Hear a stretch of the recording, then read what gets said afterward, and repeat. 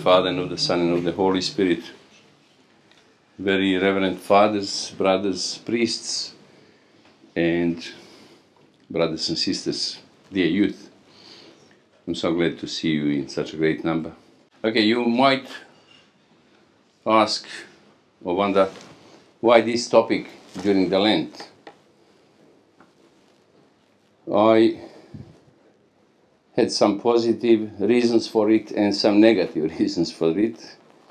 Among the positive reasons are some personal reasons and some professional vocational reasons. As you know, I'm a married priest, and as majority of us priests are all married. I'm married priest for 43 years, and I have 4 children and 7 grandchildren, soon to be 8. So that's one of the reasons. I married very young, when I was 20. Yes, I have to admit to you, to encourage you, I had issues in my marriage, dramas, crises, but with God's help and grace, I have seen them through and benefited greatly from those, and sustained my marriage and feel very fulfilled at the moment. So I have also 43 years of my priestly service. I've been ordained soon after I was married. So during those 43 years, I had many marriage counseling sessions or conflict resolutions, and numerous premarital or marriage preparatory meetings. So that's another reason why I feel that I can talk about this on this topic. Negative reasons are we are all aware of the society in which we live at the moment, and that there is a very bad marriage status in the society. There are defeating statistics. There is pressure and attacks on marriage. Political stances and governmental regulations. Negative discrimination. Minorities tyranny, especially LGBT. Education system and public intellectuals are also attacking marriage. Big corporations, popular figures, and media are promoting all sorts of trends against marriage, as they call it, traditional marriage. But also us married people are attacking marriage when we do not live up to the standards of a Christian marriage. So all of the above is actually a downstream from the devil's attack on marriage. All those people, and we all are influenced by devil, because he is the enemy of whatever has been instituted by God. So some of us knowingly, some unknowingly, but we are all actually under the influence of devil. And may God help us and save us all, because there are detrimental consequences for the society as a whole because of all this. So I will talk tonight not from an expert scientific stance or give you exposition or comprehensive theological view on marriage. I will just simply share my pastoral experiences and vision. It will be a quick overview of statistical data, and I will touch on essential marriage dilemmas in the contemporary society with the intention to awaken our interest in a Christian Orthodox understanding of marriage, and offer some practical solutions based on Orthodox understanding of marriage. So this talk has been designed or intended for youth who are ready to start relationship, serious relationship, for the engaged, for the newlyweds, especially first 10 years of marriage, but also can be fitting for all general Christian Orthodox audience. Let us go to statistics. In 2022, Australia recorded its highest number of marriage registrations at 127,161, marking a significant increase from the previous years, which were affected by the COVID-19 pandemic. It was 78 in 19, and no, in 20, 78,000 marriages, and 89 in 21. The crude marriage rate for 2022 was 6.1 marriages per 1,000 eligible individuals. It was a recovery from the 5 years prior, but still below pre-2015 levels. The average age for marriage in 2022 was 32.5 years for men and 30.9 years for women, indicating a slight increase compared to previous years. And sorry for using the Statistical Bureau classification language. Marriages, so-called marriages among same-sex couples, increased in 2022, but did not exceed the numbers from 2018 and 19. And in 2022, only 56% of Australia's adult population was married or in partnership, as they call it.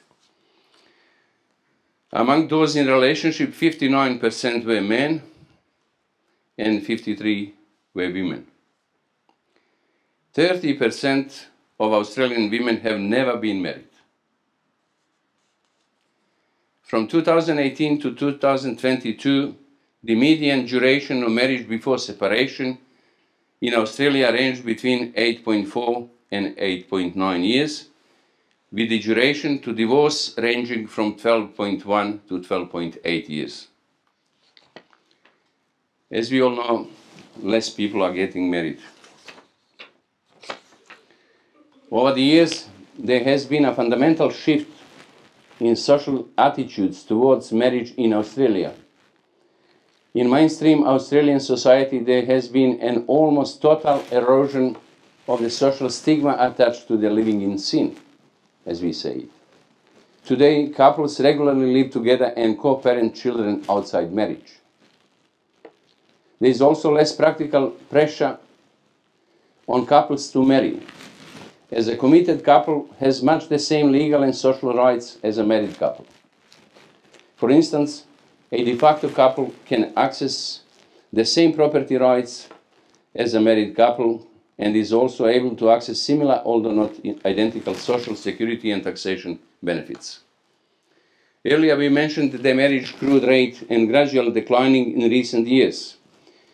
The changes to society's views on marriage are truly reflected in the crude marriage rate if we look a little further back in history. In 1970, the crude marriage rate was 9.6 compared to now at 6.1. The reduction in the number of marriages and the marriage rate could be attributed to there being more socially acceptable alternatives to marriage, which we will discuss below. In contemporary Australian society, the landscape of personal relationship has undergone and continues to undergo a transformation, with traditional marriage no longer being the sole pathway to long-term commitment.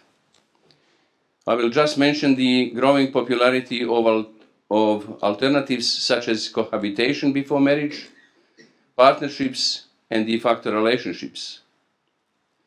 Cohabitation, or living together without the formalities of marriage, has become a common step in modern relationships. This arrangement allows couples to experience day-to-day life with their partner before deciding on marriage. Partnerships beyond cohabitation, the concept of partnerships has also gained traction.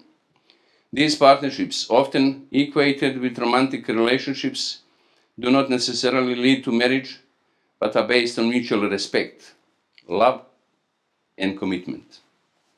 This form of union respects the autonomy of each individual while maintaining a committed bond. De facto relationships hold a significant place in Australian society as an alternative to traditional marriage.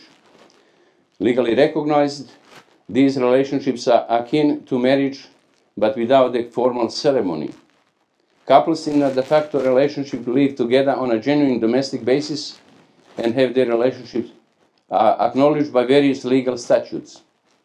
This recognition provides many of the same rights, as I mentioned before, and responsibilities as marriage, covering aspects like property distribution, financial agreements, and child custody.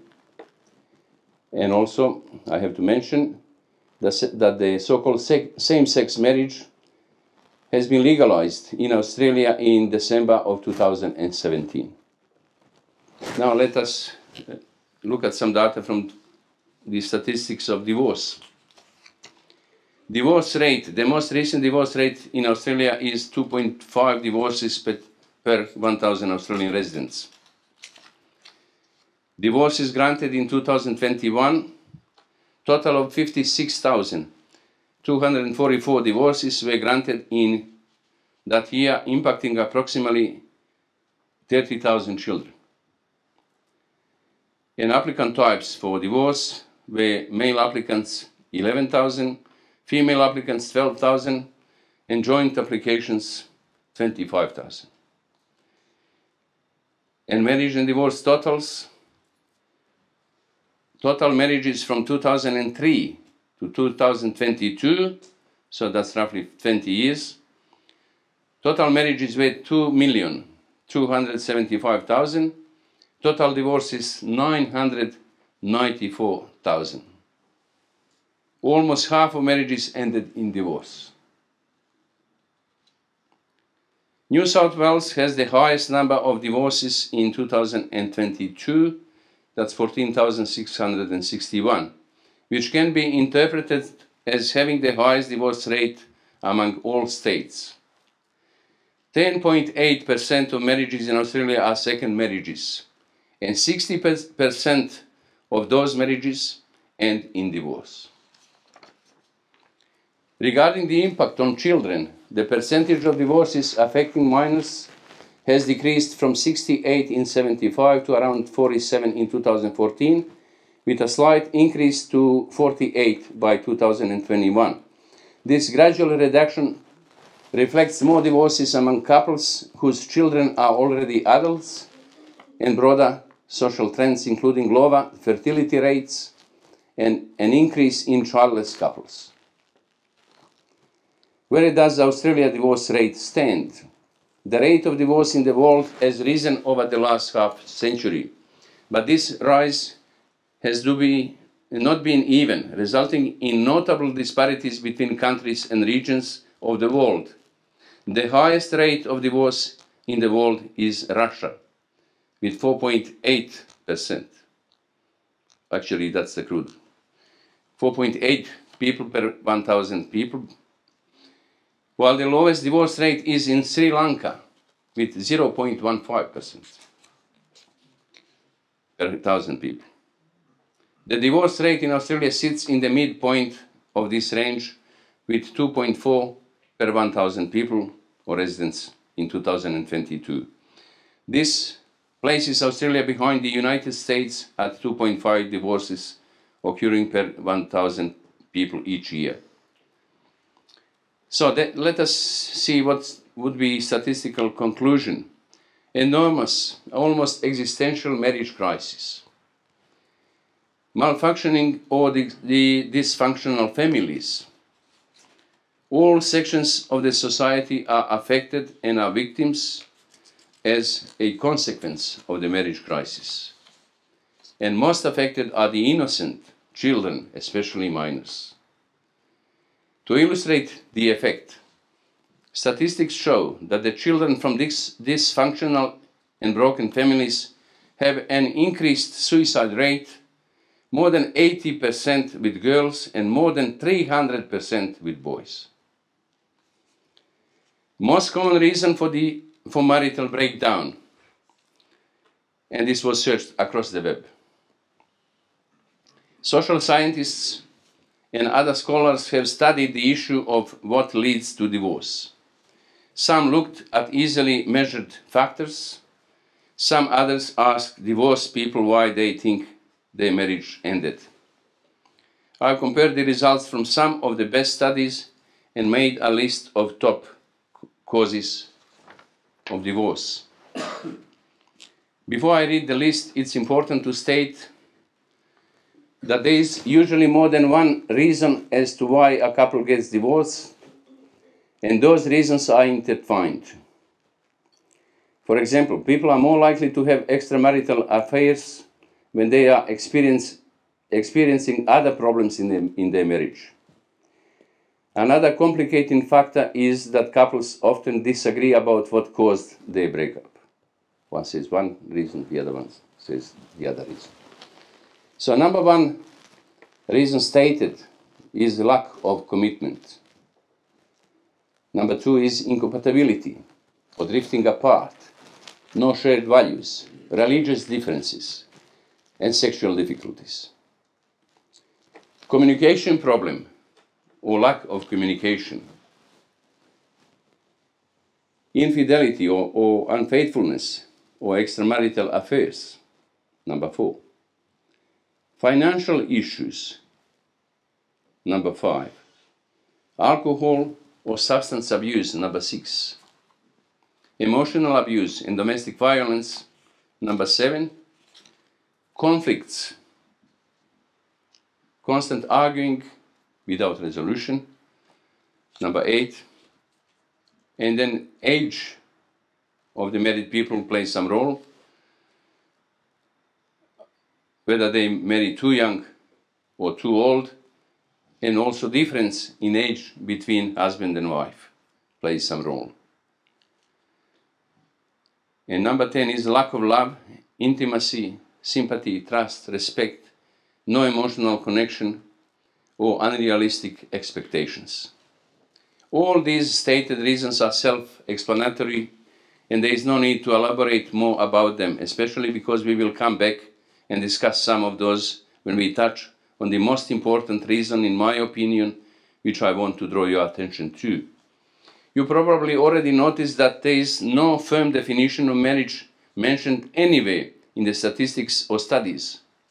On the contrary, we have seen many different sorts of unions or partnerships, as they are often called, that are named or treated as marriage.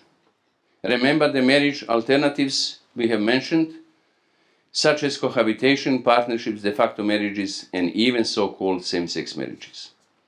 How many times have we heard people talking negatively about marriage, but completely lacking any understanding of a true marriage? Most of those would say, I don't need that piece of paper to have a successful partnership, meaning relationship. So marriage for those is a legal contract, agreement, tax benefit, or other convenience. When I ask those people what they think is necessary or bonding ingredient for their relationship, they will name love. When I ask them what they think love is, I usually get different answers. But the common denominator to those answers is absence of understanding of the term love, which gets mixed up with attraction, lust, sexuality, or loosely understood kindness, politeness, tolerance, understanding, agreeableness. Before we jump to the conclusion and judge those people as ignorant and or brainwashed, let us analyze what is our understanding of love. Yes, love is a key ingredient of a marriage. But what sort of love? We talk about love very casually today. Most of us know very little about it. We say, I love cats. I love traveling. I really love a good steak. We even use the expression falling in love, implying that love is like walking along, not paying much attention, and suddenly falling into an open manhole. Origin or source of love is God Himself. Love is the essence of his being as the Holy Trinity. We think that love is an emotion, a sort of feeling we arrive at or acquire because of a pleasant experience, unintentional action, blind faith, chance, or luck. If we carefully contemplate our Lord's words, "A new command I give you, love one another. As I have loved you, so you must love one another," we only then arrive to the more appropriate understanding of what real love is. It is a sacrifice. It is a product of active self-sacrifice, definitely not a subjective emotion of a sinful human being. Real love is more like planting a seed. It does not grow overnight into a flower. It needs proper nourishment, regular weeding, and constant care to grow and achieve its full beauty.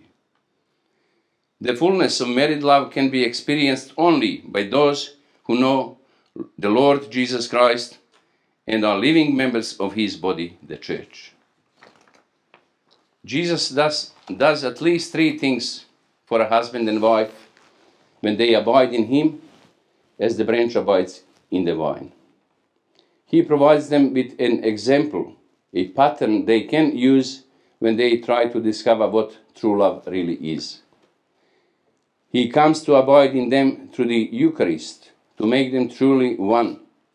And he provides them with the Holy Spirit who enables them to express true love. For example, St. Paul tells us what kind of love God expects us to have for each other in the epistle lesson that is read at every Orthodox wedding. And he says, "Husbands, love your wives just as Christ loved the church and gave himself up for her to make her holy." This is the kind of love we are to have for each other in marriage. And this is the kind of love Jesus alone makes possible. It is only the presence of the living Christ within us that can help us develop the sympathy, the understanding, the forgiving spirit, the considerate love which true marriage requires. When we read studies about reasons for divorces or analyze marriage statistics, it is obvious that there is no understanding of the origin of marriage. Marriage is not a human invention or creation of any state or any political organization or educational institution. Marriage is pre-political, not a human institution at all. It was founded by God. The author of marriage is God himself. It was God who made the race male and female. It was God who commanded, "Be fruitful and multiply." It was God who said, "It is not good that man should be alone. I will make a help meet for him." It was God himself who brought the bride to her husband in the first marriage.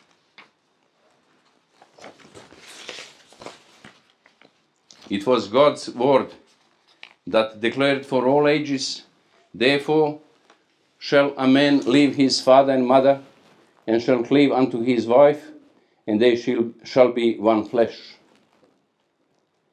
It was God who instituted marriage, as Jesus said, "What therefore God has put together, let no man tear asunder." But God has not merely instituted marriage. God does not invite a man and woman to the bonds of marriage and then abandon them unaided and alone. He has provided guiding principles and divine grace to ensure its success. The best insurance policy for a successful marriage is God. Best ally. Yes, trials, as I mentioned for my own marriage, trials and difficulties we will have. But he will give us strength to overcome them. Disappointments and sorrows we will meet, but he will give us the patience and the endurance to see them through. Problems we will have to face, but he who is the way, the truth, and the life will provide the way out. Several years ago, a famous female writer was asked, "How does a woman make a good marriage great?" And she answered, "That's easy. She simply works like a dog." That goes for the husband too. Good marriage and good marriages don't come by accident.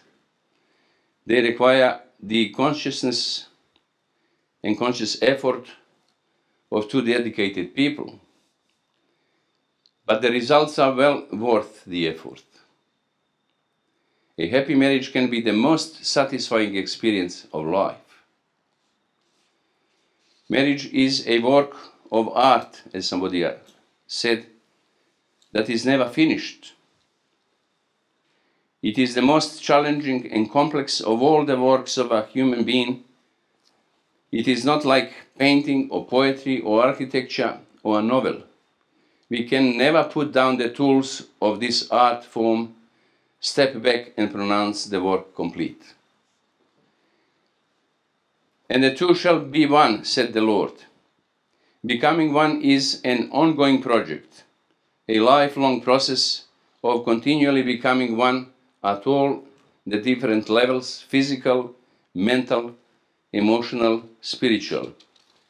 As someone said, marriages are not made in heaven. They come in kits, and we have to put them together. This oneness cannot be achieved by the couple alone. For the one who can truly make us one is God Himself. I hope we understand by now that the proper understanding of a marriage and its natural environment is God's love in His body church, with a sacrificial love as the key ingredient. Understanding a Christian marriage, two becoming one, is possible only with God. And now we will just point out some practical advices for either those who plan to start a serious relationship, or those engaged, or those who have been recently married, but it can help also general audience. First and foremost, we have to invite God to our marriage. Still, in our community, most people get married in church. They are wise enough to invite God for their first day of marriage. But what happens after the marriage? Do they ever pray together in their homes? Do they go to church together? I doubt. And that's the very serious problem for a marriage.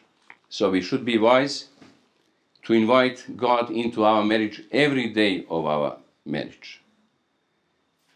Husband and wife praying at least once a day together will bond together. Even better if they can do it morning and evening.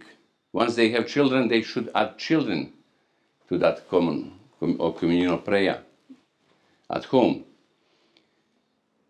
Because the prayer is the bonding ingredient for the family.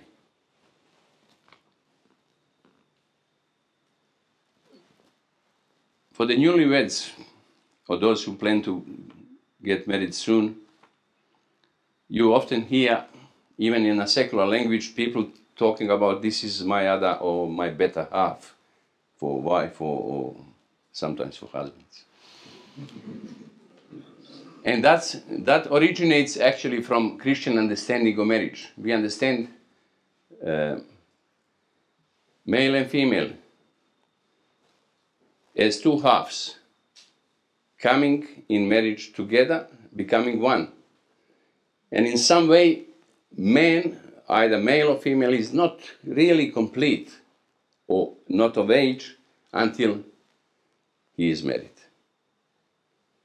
Because if you remember from the Genesis, creation of the world, that only when the Eve was created after the Adam, he gave them blessing to govern the world.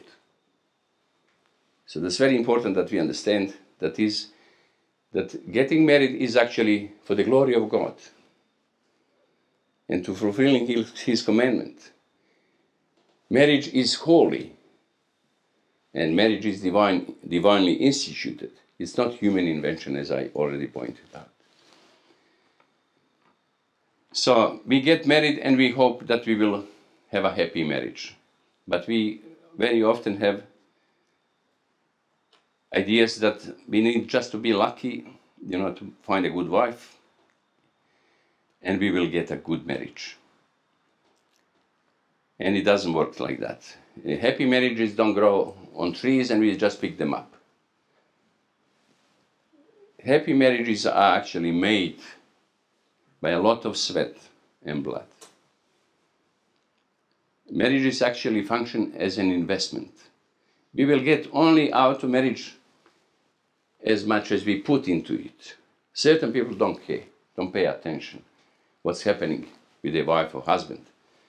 They pursue their careers, their everyday life, their habits that they already developed.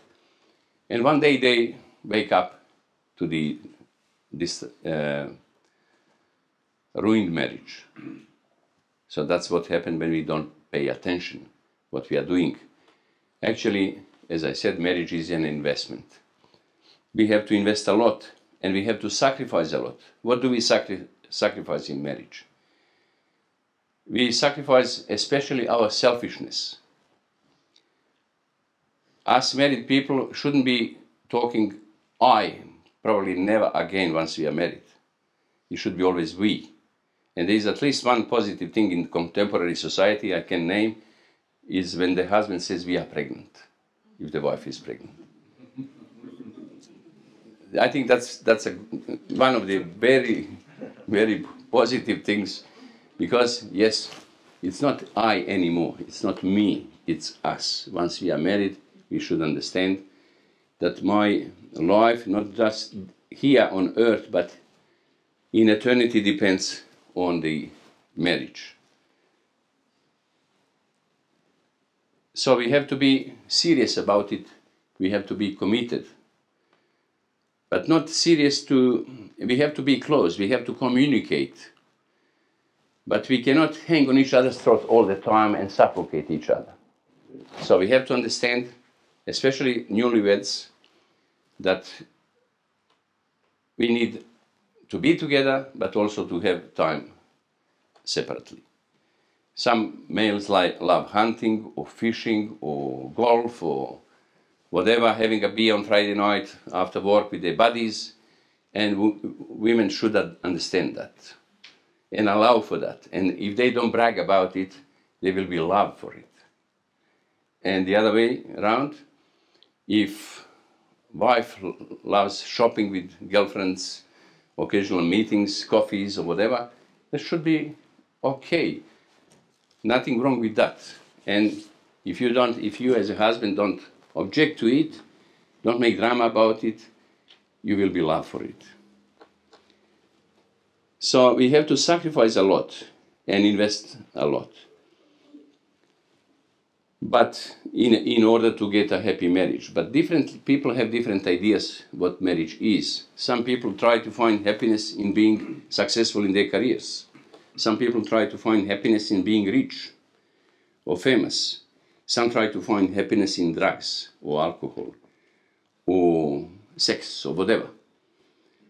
It is true that all these mentioned things and some more actually can provide some pleasures for us or some satisfaction. But the problem is it's not lasting. Actually, the more we have of it, the hungrier we become. So we are never fulfilled. We are always chasing, like a cat is chasing its own tail. That's how if we set on that path, how we feel. So the only true fulfillment and real happiness we can find in God and in happy home.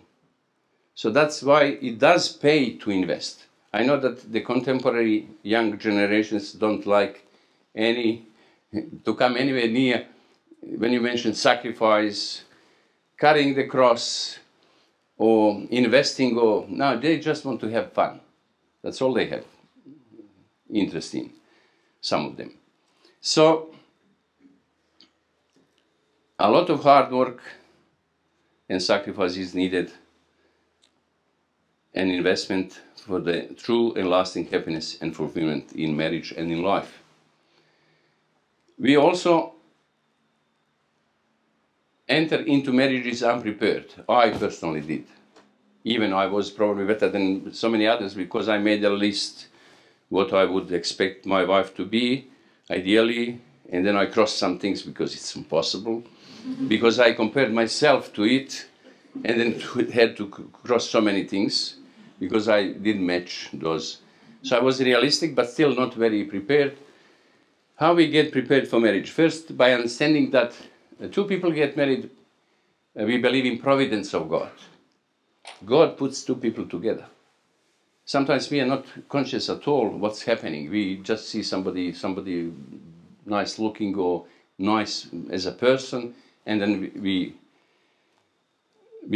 get attracted to the person, and then eventually we become married. But that first initial attraction actually was used as a tool by God to bring those two people together. And the other thing that we have to understand is that two people, usually completely different, God puts together, so that they only can function fully and properly if they are together.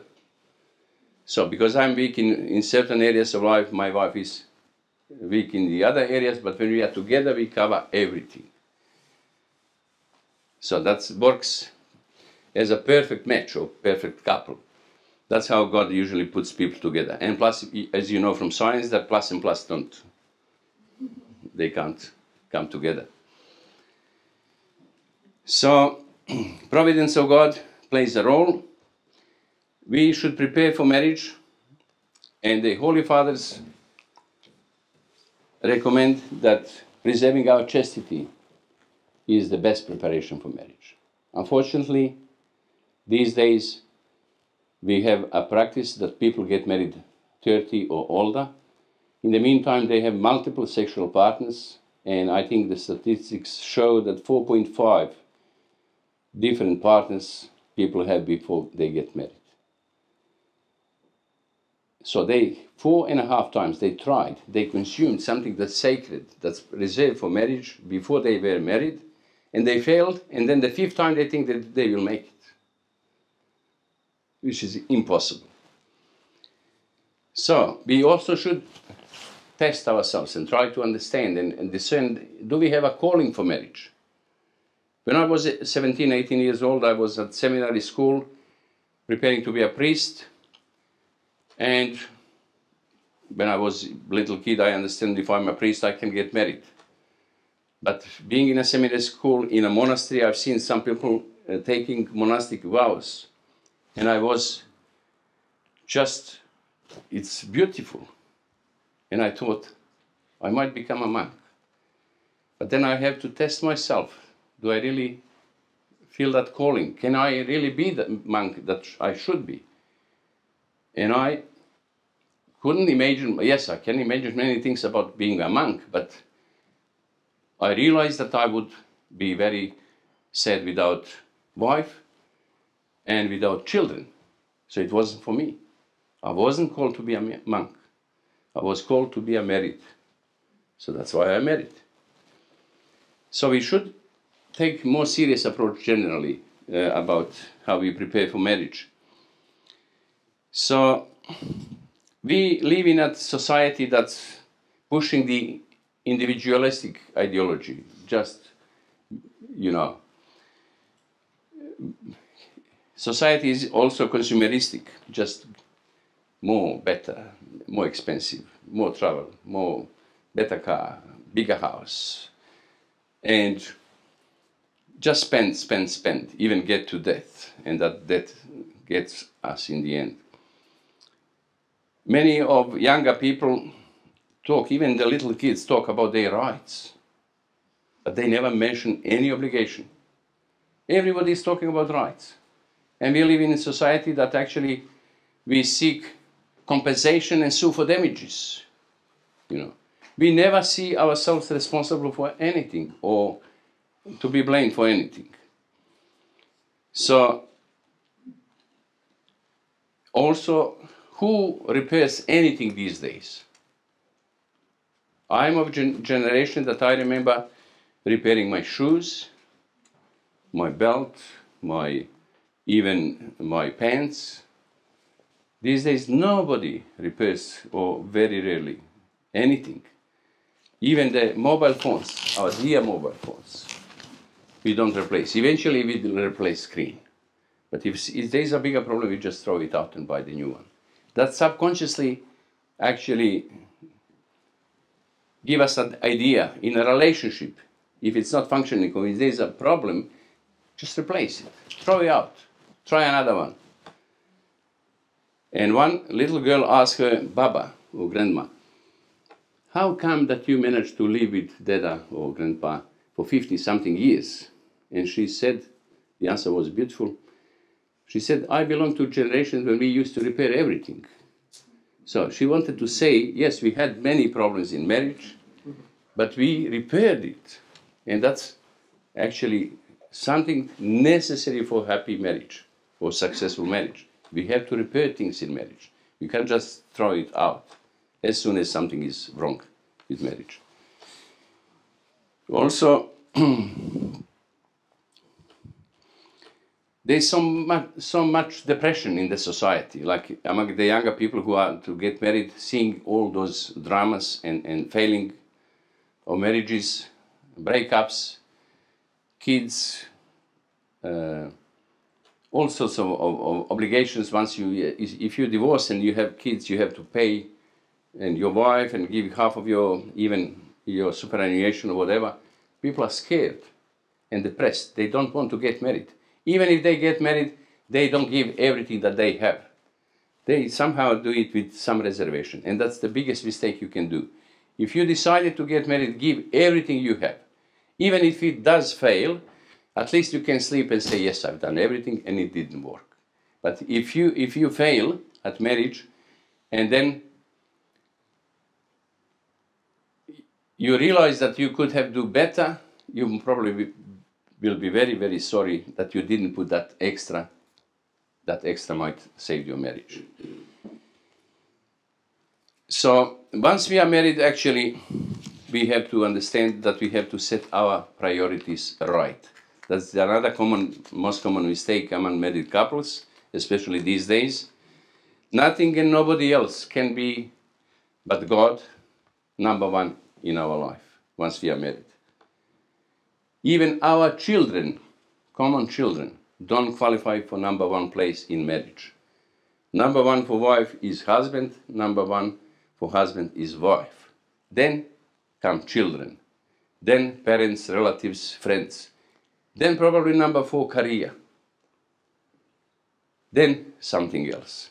Unfortunately, we see every day I come across people whose priority number 1 is career. Or some sort of pleasure, traveling or whatever. And they expect the marriage to work. It's impossible. You can't. So set your priorities right. Understand that your wife or your husband is priority number 1. Only God can, I say, be about that. And actually, when 2 people get married, they are not alone. As I mentioned, providence of God putting people together. And when they invite God to their marriage on the wedding day, and every day of their marriage, but God is constantly there about them. And the purpose of marriage is not just procreation and prolonging the human race. It is actually to grow together in love towards each other and towards God. That's the purpose of marriage. So it never ends, because we always can give more to each other and grow closer to God.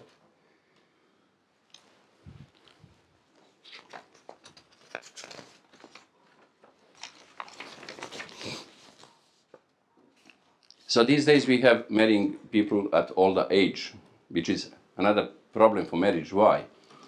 As we grow older, we develop our habits, we develop our character. And the purpose of marriage is actually, not purpose, but the main thing in marriage is to adjust to each other. Because in marriage, or in life, or anyway, we cannot change other person, even if we call that person wife. The only person I can change is myself. I can eventually influence some change by good example or by soft speaking and civilized discussion, but not by banging the desk or shutting the door or screaming. Some people have ideas, I will change here, you know. especially Balkan people.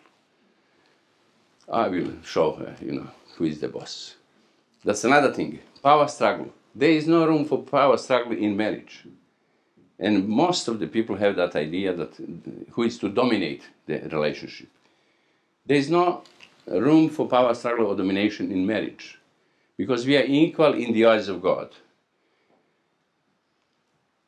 When we say equal, the Bible talks about husband being a head of marriage. It doesn't mean that wife is subordinate in any or less important or less being in any way. Bible talks about different functions as body and head. Because head without body is skull. And body without head is corpse. Only together their body and head, they are functioning. So that's what it means in the end when the Bible mentions that husband is the head. They have different functions in marriage. If we go back to Genesis and story of creation, you remember that God created Eve when Adam was asleep. He took one of his ribs, and the ribs are, as Adam, when he woke up and has seen Eve, said, "This is now bone of my bones and flesh of my flesh." And she will be called Eva, which is, I don't know what's the English, but a Jewish original has, like, in Serbian it would be čovek and čovečica. Someone that stands face to face to you, like your other half, as we said, like a pandan, ish, isha. That's in Jewish, which means originally that. The person that stands face to face to you, that's your other half. That completes you. So, they are equal. But as soon as we say equality, some people get ideas, okay, you do the washing, I'll do the cleaning, you do this, I do that, it has to be 50-50. No, it can't be 50-50. Why not? Because that's not love. That's partnership, that's business, that's something else. Love does not search what's fair and where is the 50%. So, how we do it? I do everything I have. I invest everything I have for my wife, and she invests everything that. Sometimes I give only 10%. Actually, in many areas I give 0%. Like, because I never vacuum, I never wash dishes, I never do the washing. That's 0%. But that's how we function. I'm not recommending this as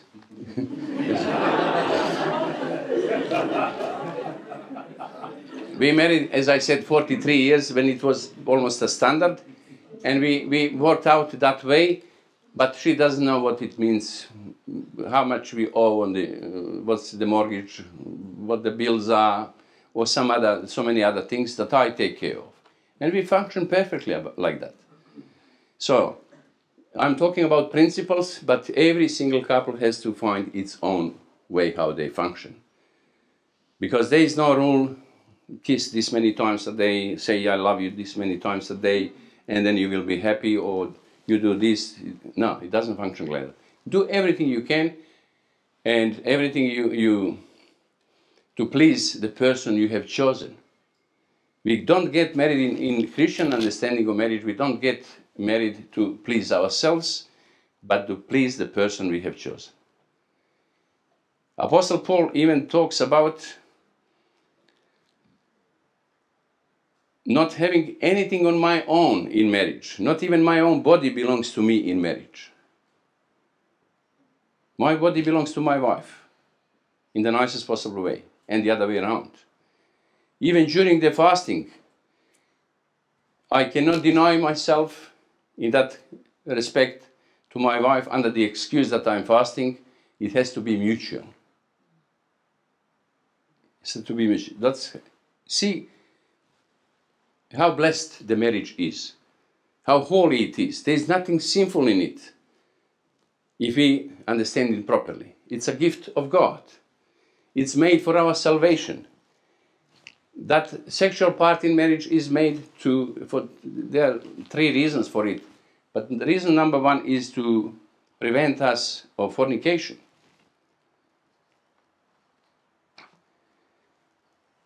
So marriage is holy and we are equal, and there is nothing I should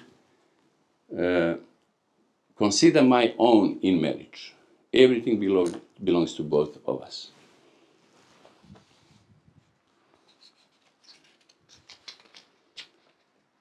So St. Paul says that Jesus is the one in whom all things cohere or hang together.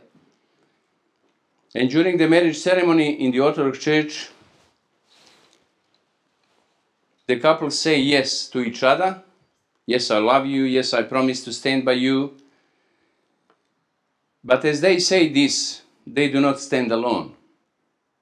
They stand before God's holy altar. So they say yes also to God.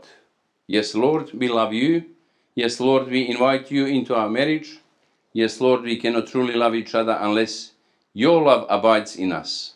Unless you who are love abide in us. Then God says yes to the couple. Yes, I bless you. Yes, I will be with you in your marriage. Yes, I will put my love into you if you open yourselves to me through prayer. Yes, I will walk with you. Yes, I will never leave you or forsake you. So marriage in the Orthodox Church is saying yes to each other, yes to God, and hearing God say yes to our union with each other. Invite God, all those married. Invite Him into your marriage each day, and He will hold you together. Through pleasure and pain, He will make you truly one. And now I'll be happy to conclude this. We can talk, and we should actually introduce marriage preparation sessions for people who intend to get married.